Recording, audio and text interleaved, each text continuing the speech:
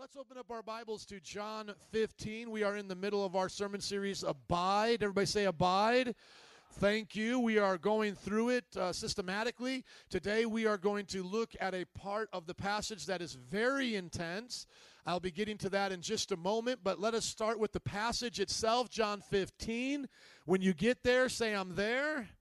Okay, if not, look up at the screen. We're going to read it out loud. I'm going to read it out loud, and every time you see the word abide, what are you going to say? Abide. Thank you. Let's start getting in on this right here. Verse 1, Jesus talking, he says, I am the true vine, and my Father is the vine dresser, or another word for that is gardener. Every branch in me that does not bear fruit, he takes away, and every branch that bears fruit, he prunes, that it may bear more fruit. You are already clean because of the word which I have spoken to you. Abide, thank you, in me, and I in you, as the branch cannot bear fruit of itself unless it abides in the vine, neither can you unless you abide in me. Thank you. Continue on to verse 5.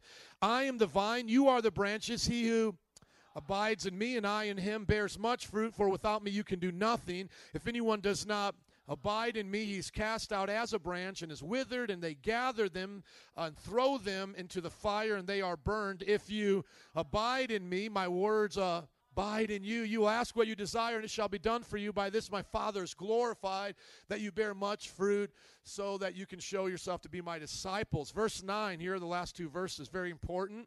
As the Father loved me, I also have loved you. Abide in my love. If you keep my commandments, you will abide in my love, just as I have kept my Father's commandments and abide in his love. This has been the passage for all of November, and now it will be for the rest of December, abiding in Christ. 10 times Jesus mentioned that term there, abide. What does it mean? To rest, to remain, to stay.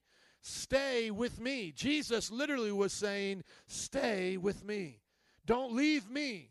Don't turn away from me. Don't go in another direction. Come here. Rest from your journey of self-works, of self-righteousness and works-based religion, and stay with me.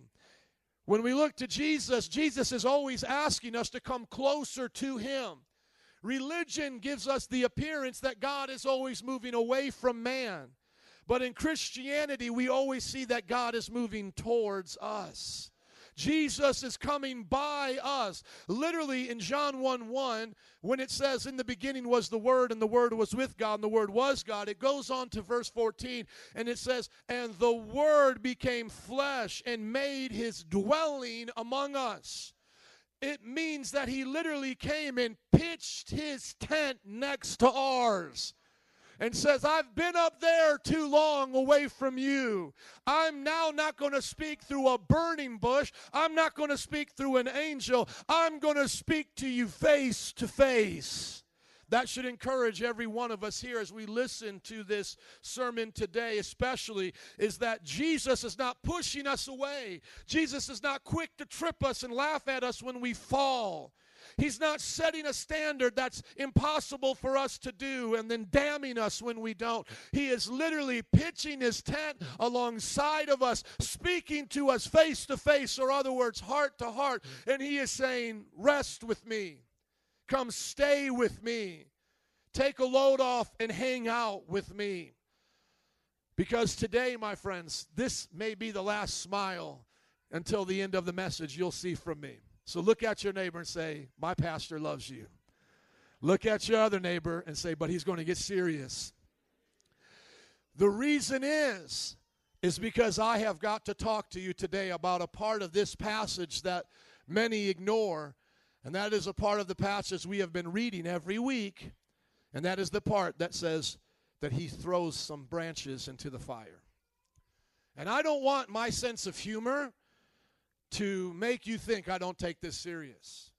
I want the people who watch this video again, or the ones you share it with, because we record it not only live this direction, but this direction gets put on YouTube.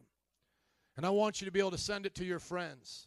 I want you to send it to your family. I want you to be able to say, this is what my church believes about hell. This is what I believe. I want you to listen to it. I want you to watch it. Because I think we have gotten so carried away in the church with talking about hell that we don't really believe it anymore. And so sadly, many today in the church, even among some disciples, don't even have a proper understanding of God's final judgment. Either God's judgment is ignored. Let's not talk about it. There are churches literally today, friends, that are packed to the gills because they don't want to talk about hell and judgment. Some people just want to ignore it. Others want to treat it as if it can't be that bad. It can't be that bad. You know, if God loves us, if Jesus died on the cross for us, it really can't be that bad. And many Christians even wish that somehow in the end, that hell and the lake of fire would just turn out not to be true. Just, hey, you know what? I'm a Christian. I read my Bible. I get it. But down deep inside, I just wish that part wasn't true. In other words, they're wishing down deep inside that hell would just vanish like a nightmare, just go away. That somehow in the end everything works out. Somehow that person that I went and visited at the funeral home, their body, and I said they were in a better place, but I knew down deep inside they lived really bad. I hope that somehow God works that out and that I get to see them in heaven. Because it really can't be that bad. And I don't want to think about it. Let's talk about something else. However, when the church and Christians and disciples don't comprehend and teach the true nature of God's judgment, the world's only left with these cartoon images of a red-horned devil with a pitchfork roasting God's rejects. So that's real easy to laugh off and to play off and to make that look silly and go, yeah, that's dumb. I don't believe in that. Yeah, there's not a place called hell because that looks dumb. This image could not be further from the truth, though, friends. Hell is real. And it's because it's solely man's choice that sends him there that makes it all the more terrifying. You see, it's not a devil poking us and prodding us. It's a devil being cast there himself. It's a devil being assigned there himself. It's a place where he will be tortured too.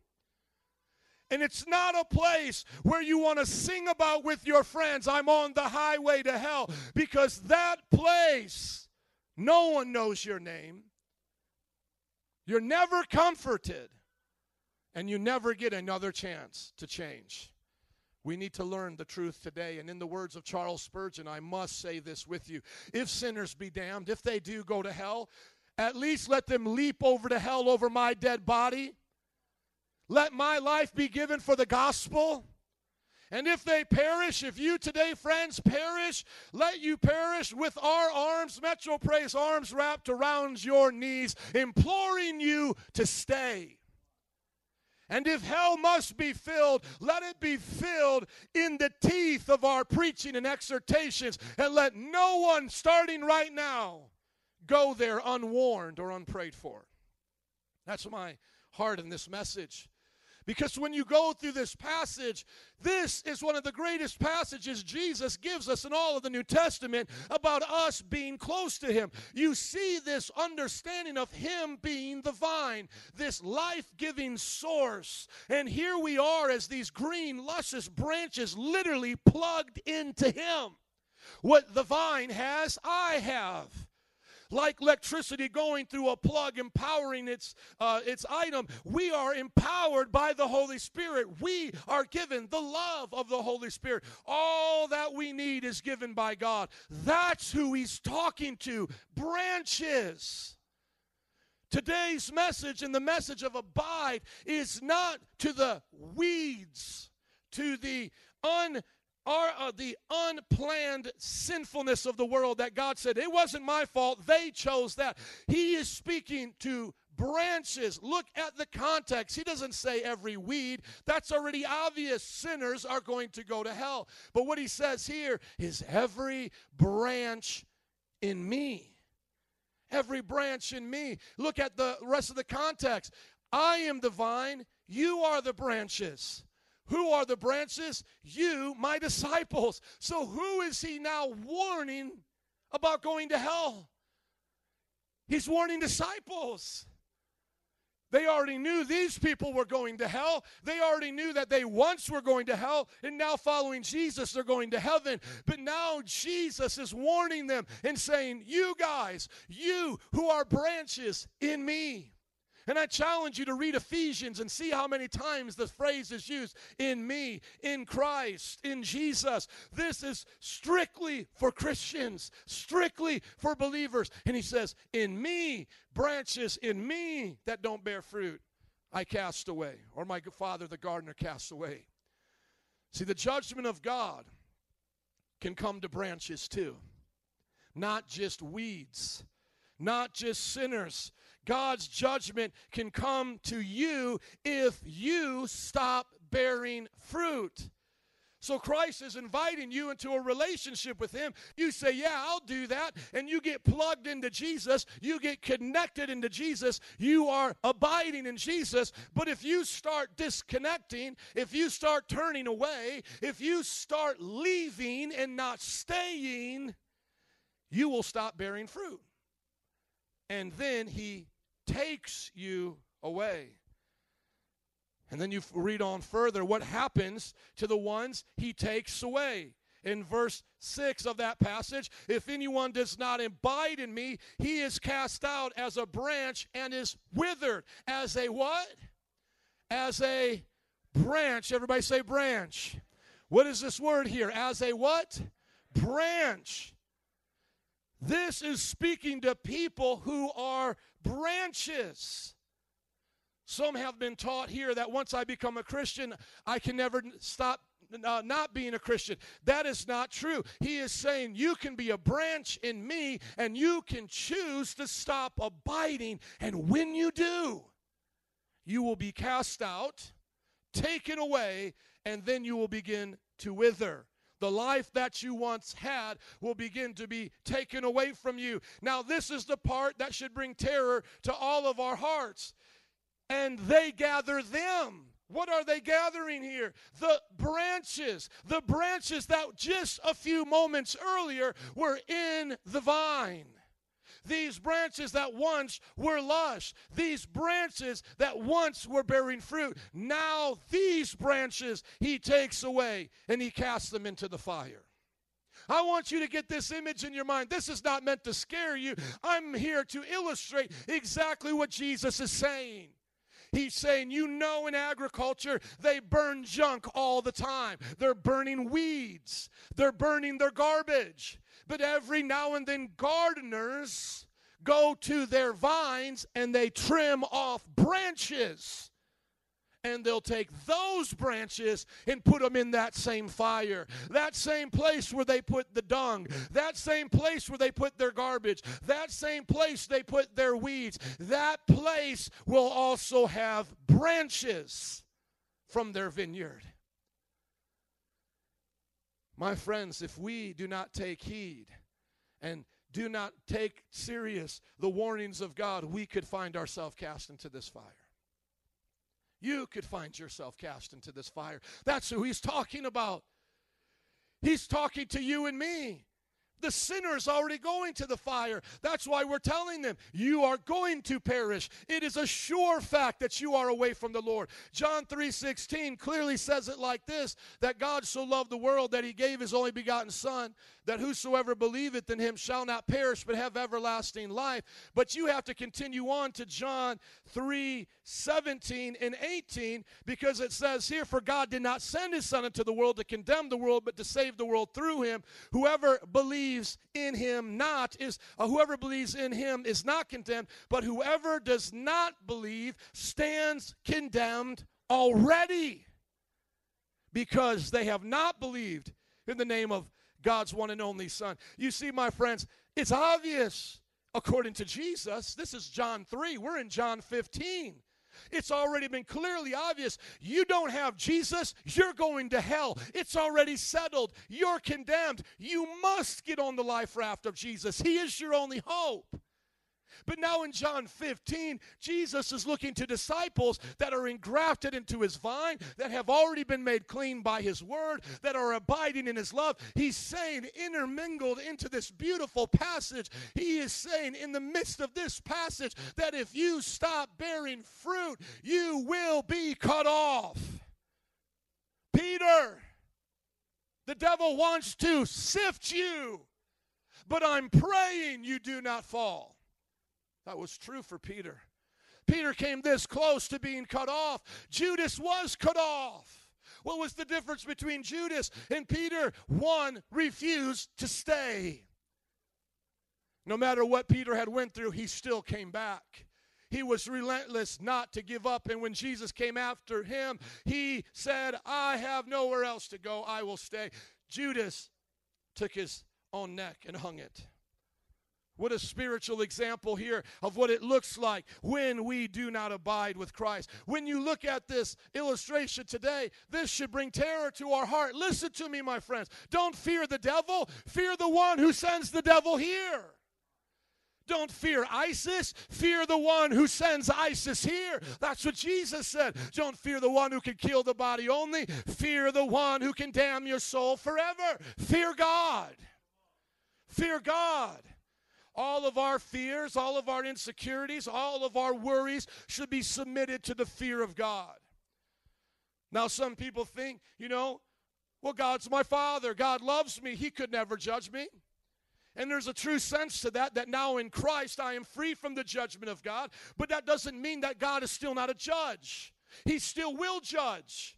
And if I leave his house, I can find myself in his judgment. And this is the example I love to give. My son is in my house. He bears my name. All discipline and punishment now that I give him is for his good, never for his harm. But yet, if I was in the military and a leader, let's say I was a general, I was a leader of a platoon, a group of men, if my son joined ISIS and became a terrorist and now wanted to bomb the base my men are on, I would destroy my son. My son has left my house. My son has become an enemy to the men I'm protecting. That is how a son becomes an enemy to a father. God is no different. You are a Christian. You are in God's house. God disciplines you. God corrects you. That was what we talked about last week, the pruning. It is for your good. He loves you. You're in his house. You side with the one who hell is destined for. You side with the great traitor of heaven. He took a third, the devil took a third of the angels with him in heaven. If he gets you to join his side, you now have become an enemy of God. Some of you today are not taking that serious enough, and I want to wake you up today. I'm not preaching a message about hell for your friends who are out partying last night. I'm preaching the message of hell to Christians as Jesus did. This is who Jesus wanted to be warned today as he spoke about this message of abiding. Listen to this warning that we see here. In the book of James, we begin to see that there is this kind of wisdom that can deceive you or cause issues among us. There's a wisdom of the world and there's a wisdom of God. There's a way the world does things and there's a way God does things. Excuse me. And he's warning Christians. James is the half-brother of Jesus because Mary kept having children after her virgin birth with Joseph, legitimate children from Joseph and Mary. Jesus was born of the Virgin Mary, the seed of the Holy Spirit, but Joseph and Mary also had children. James is one of those children, a half-brother of Jesus, one who used to mock Jesus. Now he becomes a leader in the church. Listen to this. He says if you start following the wrong wisdom, you start thinking like the world does, you start following Kate Jenner, you start listening to Oprah Winfrey, you start following young people, the rappers of this world or the movie stars, you start following the people of this world. Look at what it says here. It says, you adulterous people, you cheaters. You see, you can't be an adulterer unless you're married. He's talking to people married to Christ, the bride of Christ. He says, hey, some of you are in the church, you're adulterers. You're cheating on God. You think it's okay. It's not okay. You're an adulterer. Don't you know that friendship with this world is at enmity against God? Therefore, anyone who chooses, everybody say choose. You better say it like you're up today. Say choose. Therefore, anyone who chooses to be a friend of the world becomes an enemy of God. You choose to be an enemy of God. If I turn my back on God and find myself in this terrifying place, it will not be His fault, but my own choice. It will be the choice of a wicked heart that said, I don't want to stay with Jesus. I want to be a friend of this world. I want what this world has. The Bible is so serious that it has a place called hell. Could you think of anything more serious? I'm just asking you today. How much more serious could we be today? What else could I be talking about that would be more serious? What all the politicians are talking about is not even as serious as this. What's going on in companies today and your job is not as serious as this. In some of my engagement with the doctors and nurses and rude people at hospitals, I kind of just wanted to have them come sit on my knee and tell them, come here, Mr. Dr. Big Bucks, come here. You play around with pieces of metal and bone. I talk to men's soul. Listen to me. How you treat others is how you will be treated and judged by God. Just because you hold the cards now doesn't mean you win in the end. Donald Trump won't win in the end in a heart that's wicked. The people who oppress the poor will not win in the end. And I'm not trying to be political about who he is as a president. I'm talking about when you live greedy, when you oppress the poor, you will not win. Obama will not win.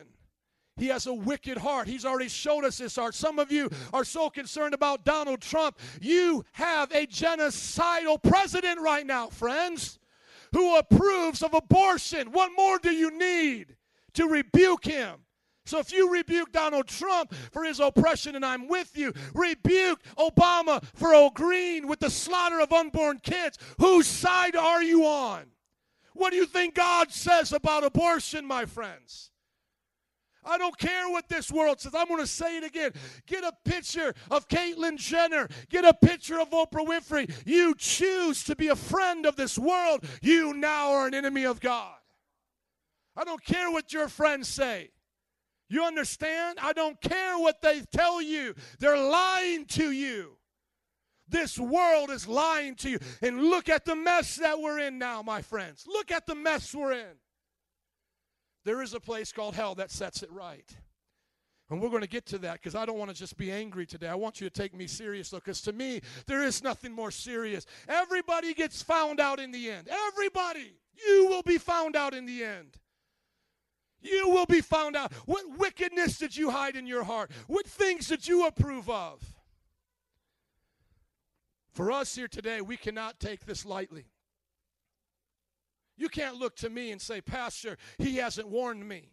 You can't tell me that I preach to you just for your money and for what you would give in an offering. You can't accuse me of that, friend. On the day of judgment, when you stand before God, you won't accuse me of trying to tickle your ears, tell you funny jokes all the time, and be your buddy. I have told you about this because I love you.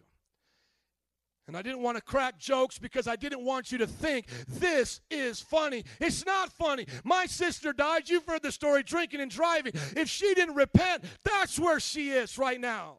Your friends, your family members, there are people there right now. Not every funeral you've been to, my friends, don't be deceived, is in a better place.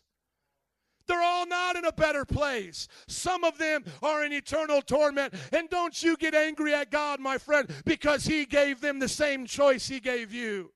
The same choice. There will be no one there by accident. There will be no one there that's going to put God on the witness stand like they're with Judge Judy and say, now let me say how I got a problem with God. No one will stand in his courtroom and argue with him. There is no one that can shake a finger at God and say, how dare you? How dare you? No, he sent Jesus to die for us. He's preached the gospel through his witnesses all throughout the world. You know it. You knew it before you came to this church. And you know if you would have died and went to hell, you would have had no excuse. Some of the things that we look at when we see the Bible are these two places. One is called hell. One is called the lake of fire. They're actually not the same thing, though they combined at one time in the end. I'll explain this to you. There's this place called hell that Jesus always refers to, and that is the temporary place where departed souls are being held now until the great white throne judgment. In 2 Peter chapter 2, verse 4, you can turn there with me, please. 2 Peter chapter 2, verse 4, you see that there are some that are there now.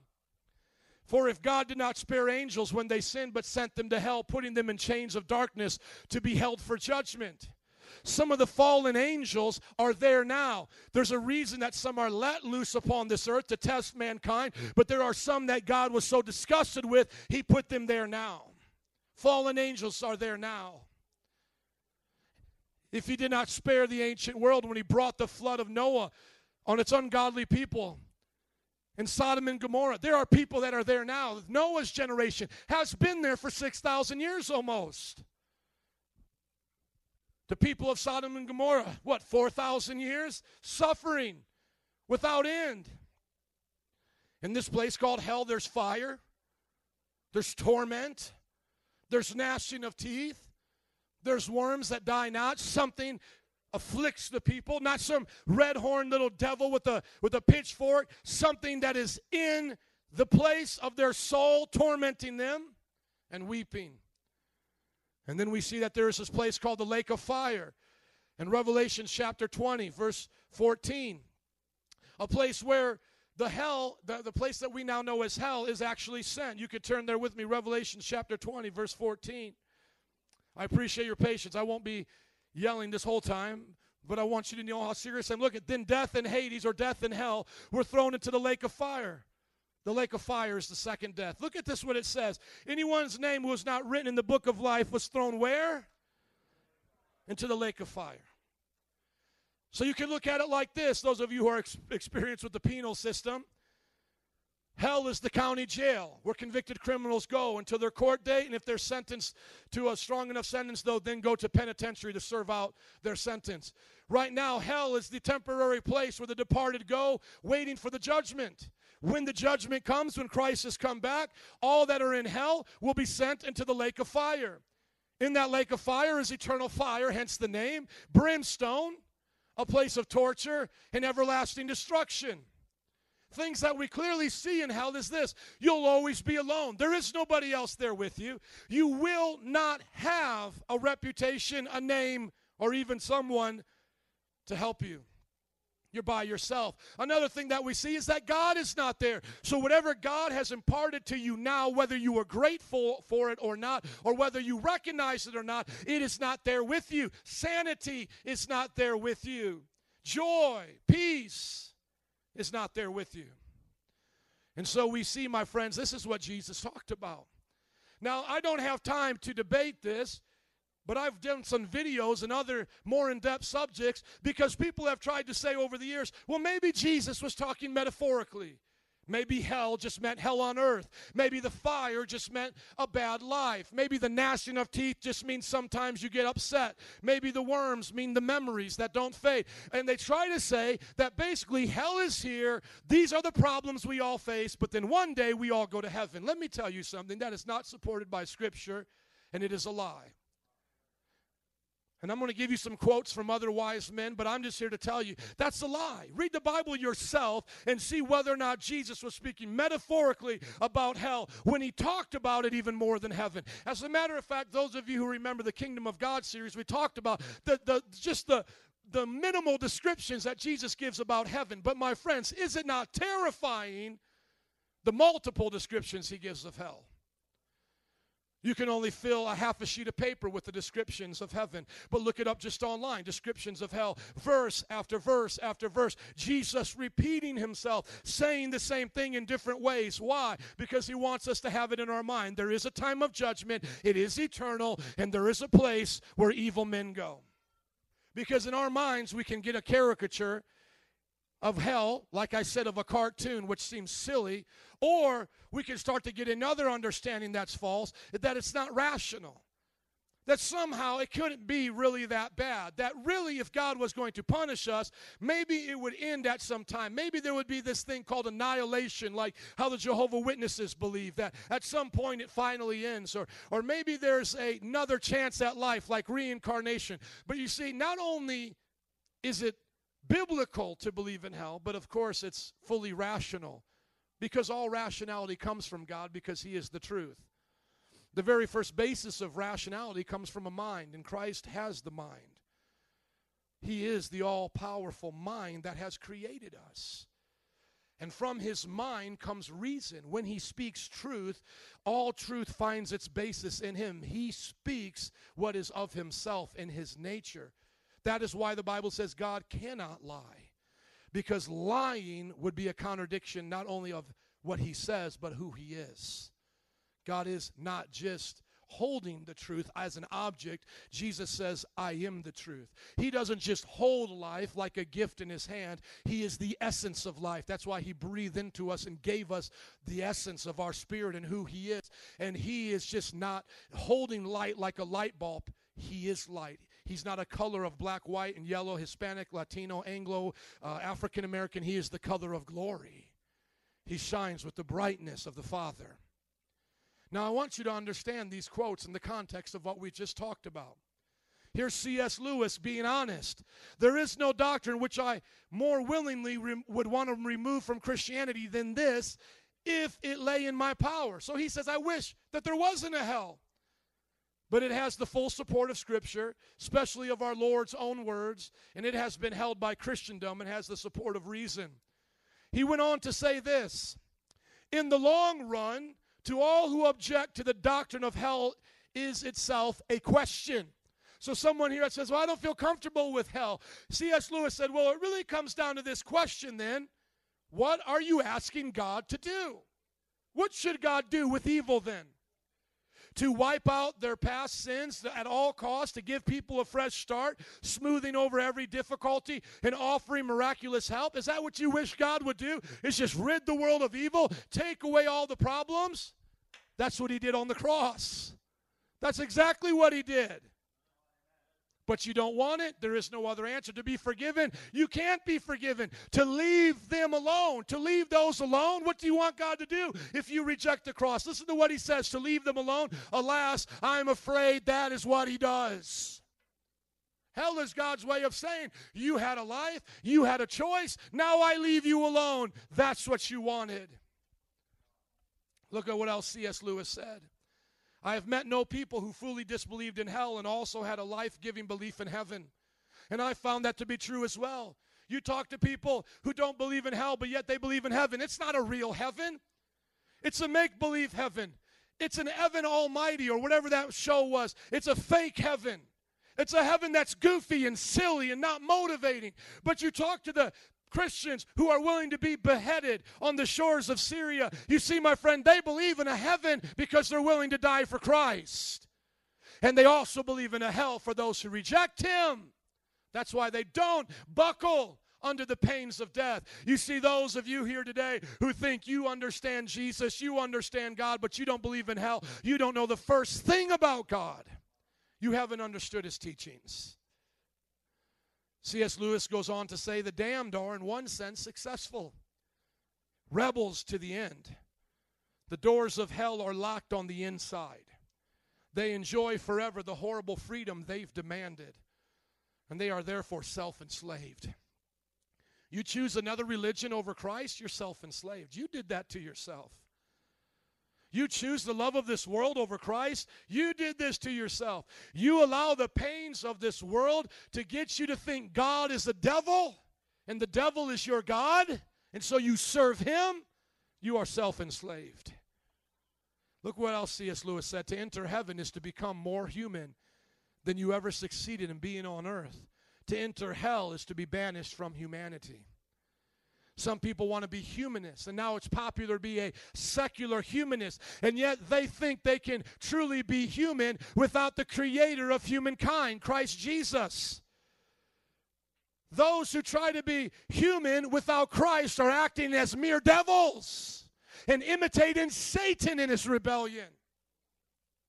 To truly be human, to truly care for your fellow brother or sister, to truly love yourself, because you can't love your neighbor until you love yourself, because you have to give them that same love. To truly love yourself is to love Christ who made you, to bow your knees, submit to him, and say, it's your way, not my way. Otherwise, you'll be banished. You didn't create yourself, and you don't get to choose where your soul goes after your body dies. That's the rebellion of man. You want to impose yourself on God. You want to say, God, well, you created me. Now deal with me. Deal with my attitude. And if you don't deal with my attitude, you're not loving. My friends, you wouldn't know love unless there was a God. You would be lost and confused in insanity. And you know what the sad thing is? Is those who deal with mental illness the most, those who deal with sickness the most, those who have gone through history with the most pain happening to their life are generally the most easiest to convince and share a loving God with. Why? Because they know they can't trust their own flesh. They can't trust this world. You see, it's those of us here who take that slow, gradual road to hell that are hard to convince to get off of it, because you just don't believe it's leading to destruction. You're convinced that this road will not turn out the way Christ said it would. My friends, you will deceive yourself in the end. Listen to what Jesus said. He said, those who don't abide in me, they get cast off and thrown into the fire. Here's a beautiful woman's quote about hell to help you understand it better. She said, there seems to be some kind of a controversy or a conspiracy to forget or to conceal where the doctrine of hell comes from. You know, who came up with this idea of hell anyway? The doctrine of hell is not a medieval priestcraft, something from the Dark Ages, Dante's Inferno type stuff for frightening people into giving money to the church.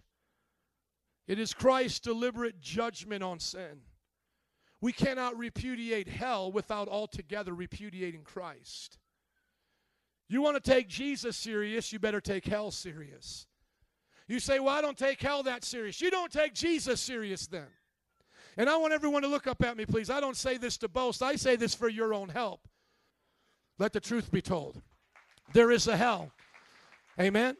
And there are people going there. And that's why I preach. And that's why I go street witnessing. And that's not only just for the cowardly pastors. I have a problem with the money-grubbing pastors that have the church so consumed with their best life now that they don't understand there's a hell. Yes, I have my best life now, friends, and yes, I love Jesus, but there is a hell that the majority of this world is going to. I don't have time to keep tickling your ears with the same old Sunday school stories. I need to raise up an army of disciples who will plunder hell and populate heaven. And who will do what Charles Spurgeon said, if Chicago wants to go to hell, if Wright College wants to go to hell, let them walk past me preaching there every Monday. If the Belmont and Clark community wants to go to hell like Sodom and Gomorrah, let them go past our preachers. And we're not screaming at them. We're not angry with them. We're just here telling them, my friends, there's a hell. And if you think there's not a hell, then there is no Christ, and you've been deceived about him. There are only two kinds of people in the end, C.S. Lewis said. Think of it this way. Those who say to God, thy will be done, or to those whom God says in the end, thy will be done. Let that sink in. God, not my will, but your will be done. Lord, it's my life. It's your life. My body is now yours. My mind is yours. Mine is yours. Right? That's what it means to live for Jesus. My sexuality is yours. My family is yours. My money is yours. And then there's other people. This is mine. It's my body. I'll do with it what I want. This is my money. I'll do with it what I want. This is my life. I'll do with it what I want.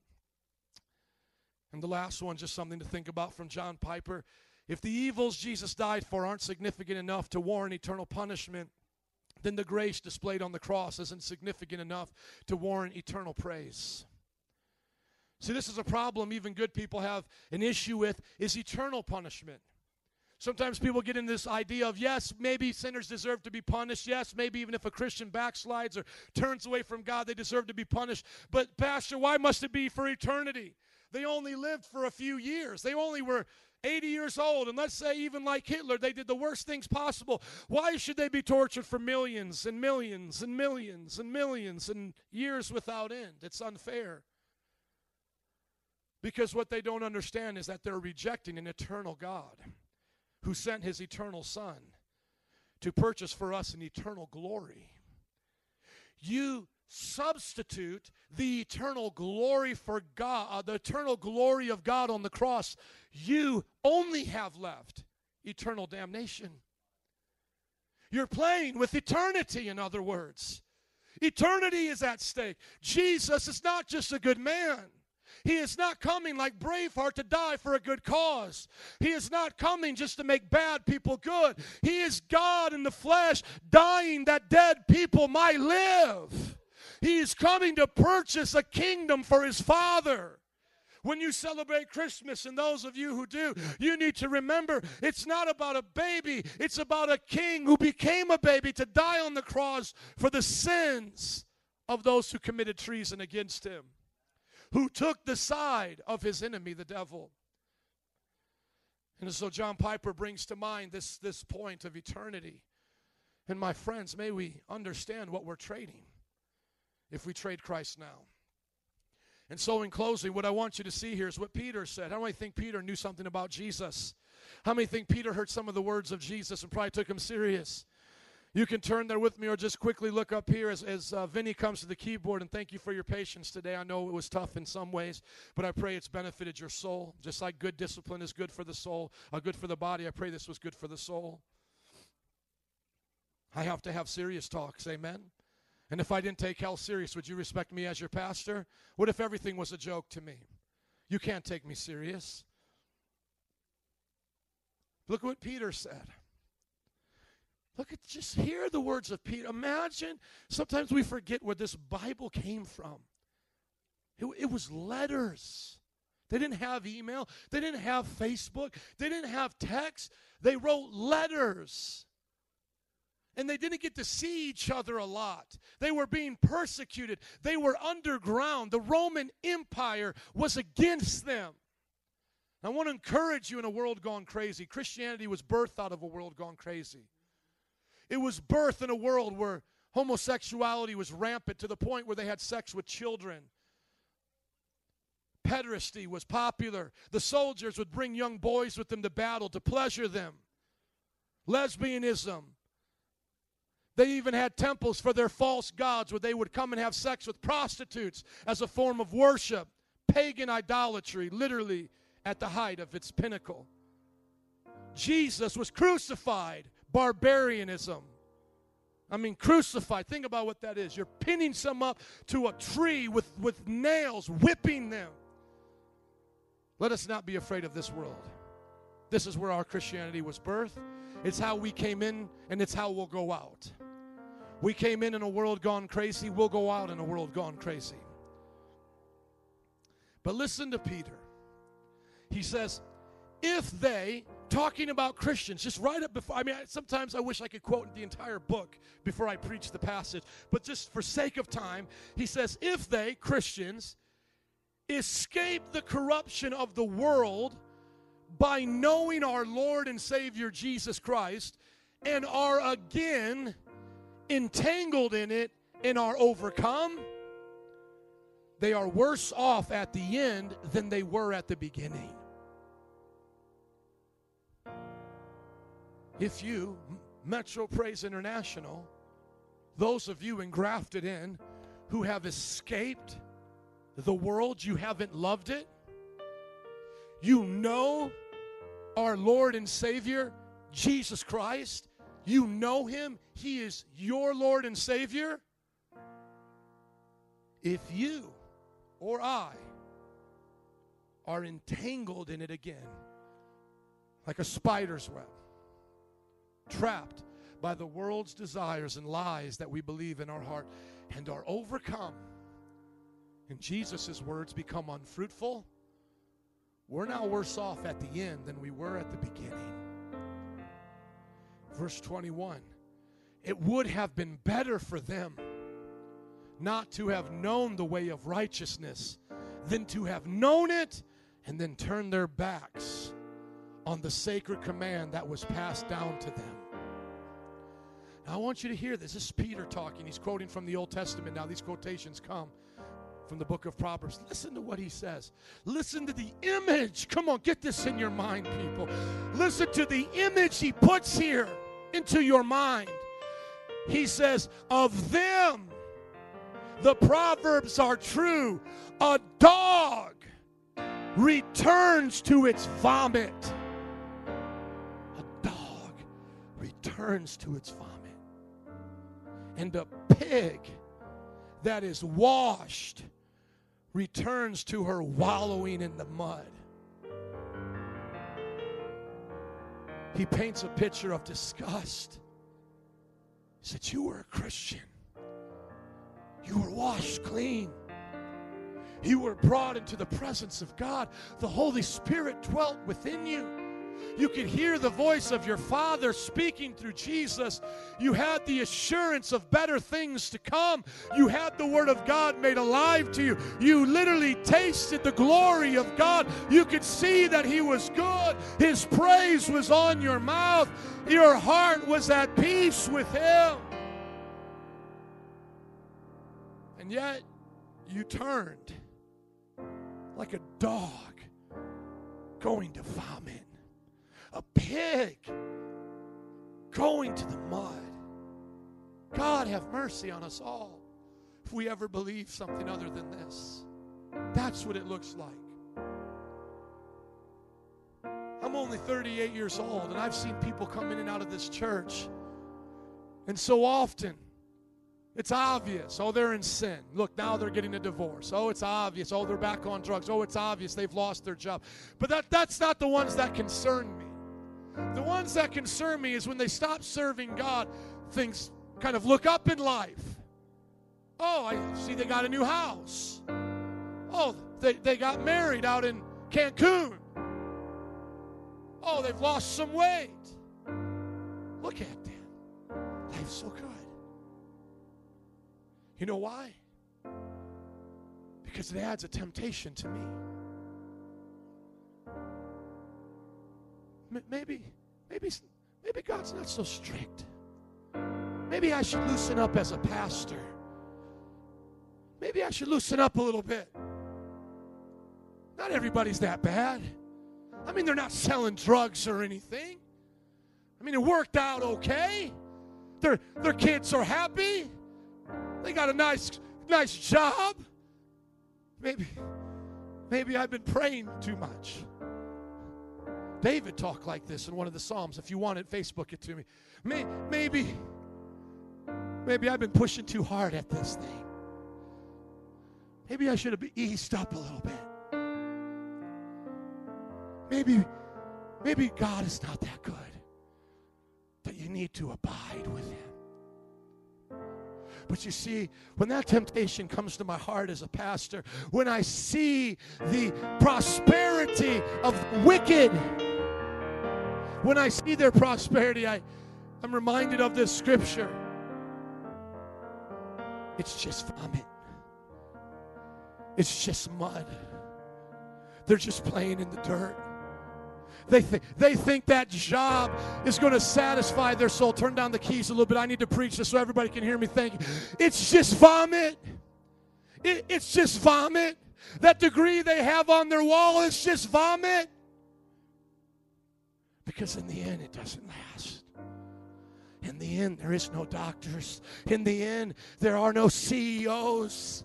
In the end, there are no rich. In the end, there are no beautiful. There are only dogs and pigs and those left outside of the gates. Read Revelation 21. Oh, I got to read it to you. Revelation 21 talks about what it looks like when the dwelling of God comes with men. Look at it. It's all here. But he says, but the cowardly, but the unbelieving, the vile, the murderers, the sexually immoral, those who practice magical arts, the idolaters, the liars, they'll be consumed to the fiery lake of burning sulfur. You continue on, oh, there's gates. There's the gates of the city, the New Jerusalem. There's the temple of God and his people. The Lamb is there. There's no more sun. The glory of God shines through the Son of God. So we need no S-U-N, Son. The S-O-N, Son, is the glory of all the nations. Oh, but there's nothing impure will ever enter it, nor will anyone who does what is shameful or deceitful, but only those whose names are written in the Lamb's book of life. Oh, now you keep reading in the Revelation chapter 22. There's no more tears. There's no more curse. You'll see God face to face. There'll never be another night again. Oh, but those who are vile, they can't come in. Those who don't do right can't come in, but there's rewards, there's ropes. I mean, listen to this.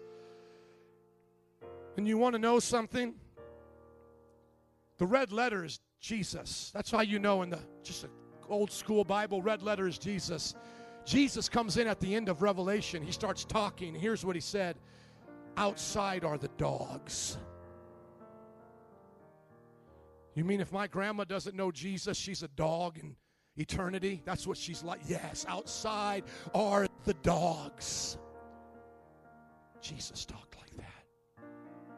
Jesus. Is he going to feel sorry for those dogs? Or is he going to, no, outside are the dogs. Those who practice magical arts, the sexually immoral, the murderers, the idolaters, everyone who loves and practices falsehood. I, Jesus, have sent my angel to you to give you this testimony for the churches. I am the root. He's not only the vine, but he's the root that the vine comes from. The offspring of David and the bright and morning star. And then the Holy Spirit gets excited and starts talking. And the Spirit and the bride says, come. Come.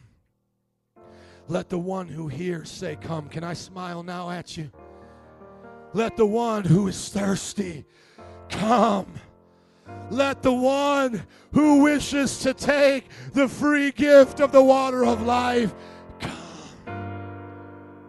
That's what Jesus is talking about in this passage. In abide. He's not focusing on the fire. He's focusing on the freedom of friendship. You might say to me, Pastor, are you running to heaven because you're afraid of hell? No, I'm running to heaven because Jesus is there and hell has nothing for me. Just imagine if I was driving east towards the city. You could say, Pastor, are you afraid of Naperville? Is that why you're running towards the city, driving towards the city? No, I'm not afraid of Naperville. I just want to go downtown. Joe, are you living for Jesus and on the path of righteousness because you're afraid of hell? I'm not afraid of hell. I'm just madly in love with Jesus, the King of Kings and the Lord of Lords, the bright and morning star, the great I am, the shepherd of my soul. Hallelujah. I'm in love with Jesus. He's captured my heart. He came and died on a cross for my sins. He forgave me when I couldn't even forgive myself. He loved me when I couldn't even love myself. That's why that last part of this passage of abide is so important. Jesus says, as the Father loved me, I also have loved you. This is like a husband talking to their wife. Honey, I am loving you with everything I have. Stay with me. Stay with my love. Don't cheat on me. Don't leave me. Listen to Jesus. I also have loved you. Abide in my love. Stay here, child. Stay here, son. Stay here, daughter. Don't go out there. I love you. I love you. Abide here. Stay here. Stay here a while and don't leave. if you keep my commandments, you will abide in my love. Those commandments are so obvious. That's why this church is growing. That's why God is doing great things, even though we talk about hell. Because when you see the commandments as the Bible teaches them, they're a light unto your path. They're joy to your soul. Not lying doesn't hinder your life. It blesses you on the inside. So forth and so on for all the commands. He says, if you keep my commandments, you will abide in my love, just as I have kept my Father's commandments and abide in his love. And so here's the closing, because it's not about hell, it's about heaven. And it's not about the devil, it's about Jesus. And it's not about being angry, it's about being loving. Think of it this way. You might say, Pastor, are you afraid you're ever going to backslide and go to hell? No. Not at all. I have about as much fear of backsliding and going into hell as I do of dying on Mars because of lack of oxygen. I'm not going to Mars. Mars has nothing for me. I'll never step a foot there. I have no fear of it at all. Hello? I have no fear of hell because the Father loved the Son and the Son loved me. And he made it real simple for me. He said, you want to stay a while in my love? Yeah, Jesus, I do. Well, then you will never, never suffer punishment. You will never be cast out because I want you to stay. Pastor, what if we sin? Well, go listen to last week's message. That's why I talked about that one first. He'll prune us. Not cut us off, not throw us into the fire. He prunes us. He snips out gently, but yet precisely those things that don't belong. He's doing that in our lives. For what purpose? To bear more fruit. And so I want to be pruned, not cut off. Let's abide in Jesus. And do I have permission to come talk to you privately if I see you turning away? Can your brother or sister do that? Are we our brother's keeper? Do we love each other enough to take each other side by side, hand by hand, and say, let's go to heaven. Let's abide in Christ. Let's enjoy the journey with Jesus. Let's get as many out there from the world as we can. Let's show the gay community there's a better way. Let's show the corrupt politicians there's a better way. Let's show the Donald Trumps of this world that it's better to be poor and rich in faith than to be rich and poor in faith. Amen? I want to see America changed. I want to see President Obama come before the State of the Union with tears coming down his eyes and call us to a day of repentance like George Washington did and say, we've sinned and we've gone astray. We have enemies at our door. We need to pray for the mercy of God. I want to see your friends and family fill up these altars and accept Christ. Next week, we're going to be doing the talent show, Unto the Lord, a tribute to the King.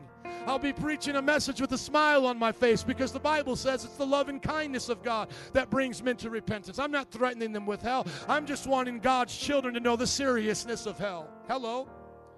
But bring your friends, bring your family. Let our children fill the stage with their Sunday school songs. And let us all be reminded this is why he came. He's the reason for the season. This is why we celebrate. This is why we give gifts one to another, is because Christ gave the greatest gift to us. And I would like to see this time next week as I close out that service that there are souls coming to the King. Your mom, your dad. One time we had an Easter service and Cynthia Rodon's mom came to the Lord. She was an older woman, and you know what? Just a few weeks later, she died. She's in heaven. Hallelujah. She's abiding with her Savior. She's there. Let's get our friends and family there. Amen. Can you stand up with me and give Jesus a hand clap of praise? Amen. Amen. The one and only Jesus Christ, the Son of God, the one who died for our sins.